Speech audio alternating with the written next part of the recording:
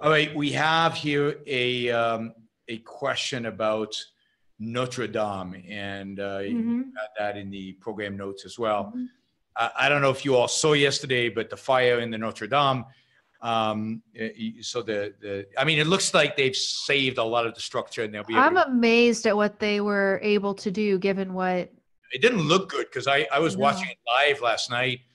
I guess on some European TV station where they were showing the live efforts, and it didn't look like they were going to save much because it looked like it was undermanned and the fire was everywhere. But it was a pretty dramatic pictures, and I have to say, I was really moved by this cathedral burning down, which is kind of bizarre because I'm an atheist. It's just a cathedral. Who cares? But it's a symbol. And if you think about it, it was built in around over 200 years in the 12th and 13th centuries in Paris, which was at the time becoming the center of learning in Europe. It's about the same time as Aristotle is kind of making the first few little footsteps into Western Europe, thanks to those evil Muslims who preserved them in their libraries in Spain. And, so Aristotle is coming back. This is about, I mean, Averroes is not Averroes, what's his name? Averroes, yeah. Yeah, he's a little later, but it's generally the same time in European history. This is the birth, in many respects, this is the birth of Western civilization. Now, the cathedral, in many respects, represents the opposite of Western civilization because it represents faith and everything. But its towering heights, its grandeur represent that period between the Dark Ages and the Renaissance, between the Dark Ages and ultimately the Enlightenment, when they with the rejection of much of Christianity. It's symbolic, in many respects, it's symbolic of kind of the rise of the West and the rise of Western civilization, the architecture and the grandeur of it.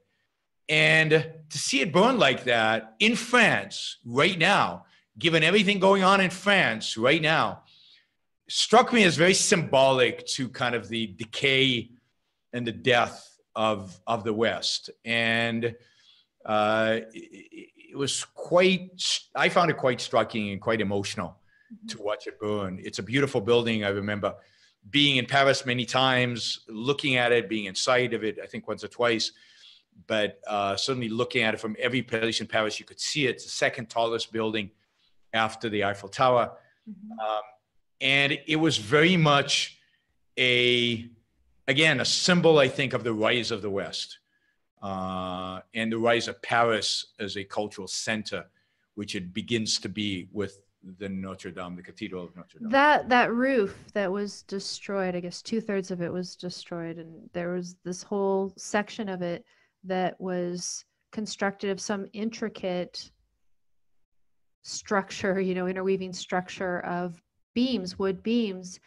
And I read in one article that it said that engineers hadn't completely understood even the principle on which it was able to stand, and bear weight and all the stuff that it's done for centuries. So a little bit of a engineering feat as well, one that wasn't fully comprehended. And now they can't test it and do all the different things to. Well, supposedly they've got scans of everything, so they can recreate it in details, because recently some American went in there, some scientist or academic, and scanned everything in great detail, so they'll be able to resurrect it. I would like to see, I think it would be cool, is instead of that Gothic thing, they put some modern. I just think it would be, all right, we're building the modern world on top of it would just, because I hate Gothic architecture. I think it's ugly. Well, someone on Facebook was saying that you're talking about the particular spire, right? Yeah, that was in the 19th century, but it was done in the style of the Gothics. Right. And then, of course, somebody mentioned this on Facebook. There's the whole emotional connection of Notre Dame to Victor Hugo, who, of course, wrote the beautiful, beautiful book, The Hunchback of Notre Dame, which I encourage everybody to read. It's just a one of those books that it's hard to get out of your mind once you read it, and it's so emotionally engaging, and the ending is so emotionally eerie and sad and depressed. But it's a beautiful, beautiful book. Anyway, and I think for Hugo, Notre Dame was a major feature of what made Paris Paris, and always I think it played a role in more than just that book. It made a role in a couple of books.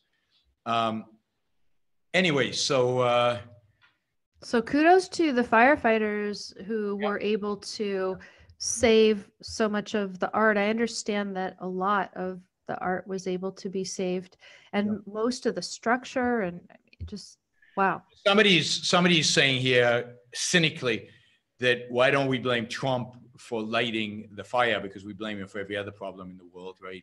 Irrationally so. I am happy that the firefighters didn't follow Trump's advice about dropping water from airplanes on the top, because it turns out that most experts believe that would have destroyed the structure much more than it did. That volume of water just dropping would have been a disaster. Anyway.